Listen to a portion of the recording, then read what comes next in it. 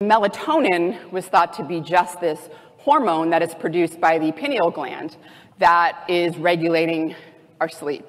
After more studies started to investigate this, that we have melatonin receptors on our pancreas, on our pancreatic beta islet cells. The melatonin receptors, the 1B receptors, are sensitive to melatonin. Turns out melatonin is also quieting down our pancreas at night and telling our pancreas, we don't have to produce so much insulin. And so there's a systemic effect of melatonin, not only on our brain, but also on our other organs that are important for metabolism.